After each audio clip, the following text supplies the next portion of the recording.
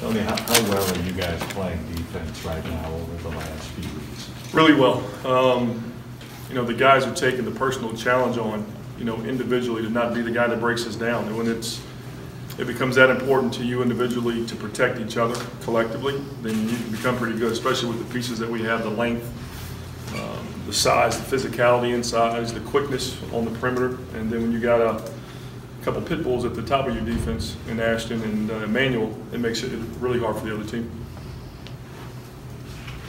A couple of weeks ago, I think, or in the recent past, Cal said this was the worst defensive team he's had. I care to amend that, and how much is something like that said for a fact as opposed to be taken literally? Oh no, it was 100% true now. We were bad, you know, through the first 7, 8, 9 games of the year, and it was just, you know, the young guys, you know, getting a feel for it at this level, and then us collectively trusting each other defensively, and that just comes with young teams like we have every year. And it, like you see, the breakthrough usually happens late December, early January. We have that Christmas break. We can do a lot of practicing, a lot of film work, and then you see the guys grow and improve rapidly during that period, and that's what's happened again this year.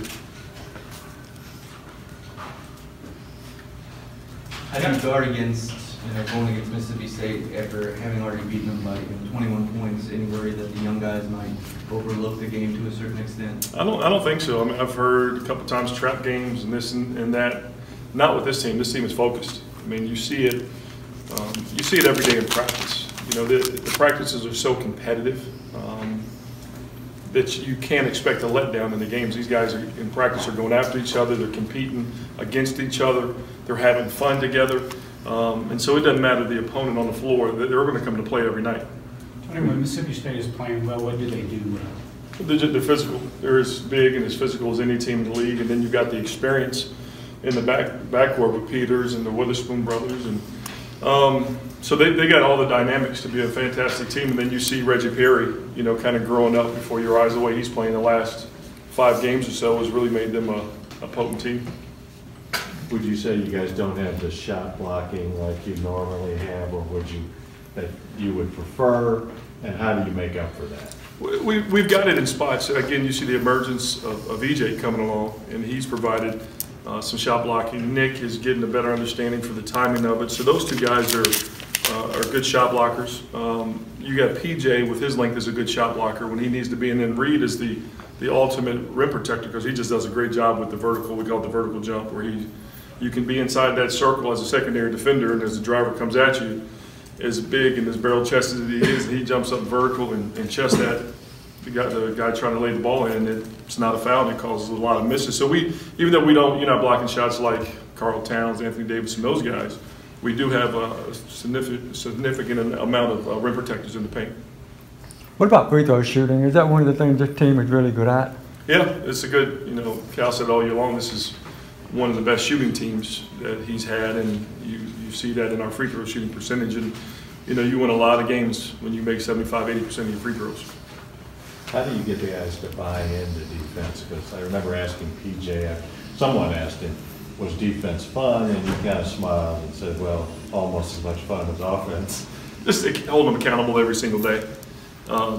You see it in practice, you know, with what Coach does and what we do as assistants to hold them accountable, to teach them, to show them on film the goods and the bads, and then they'll grow from it. And then the experience of seeing, especially for the young guys, the multiple offenses all year long now. They've gotten used now to college basketball and what they're going to see offensively. That, you know, it's with experience, you know, comes some success.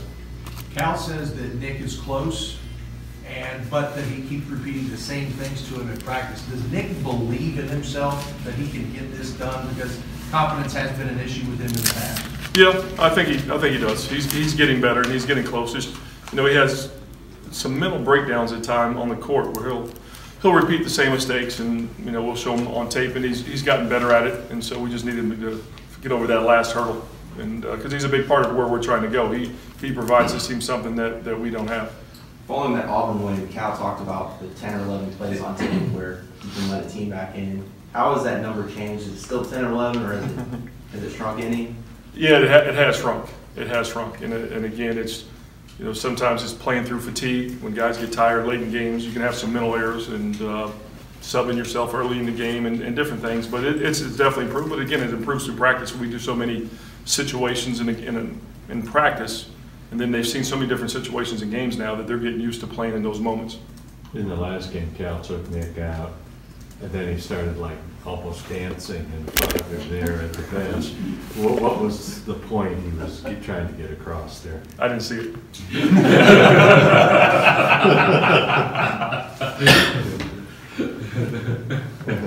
What about catching State after a tough loss for them? You know they're going to be desperate. I mean, they're as talented and as big and as physical and talented on the perimeter as any team in the league, and that probably stung, giving that one away on their home court. And so, you know, it's going to be obviously a sold-out arena like we face everywhere, and our guys are getting used to playing in those kind of environments on the road. So, you know, we're going to come out and give them our best, and I'm sure they're going to do the same to us.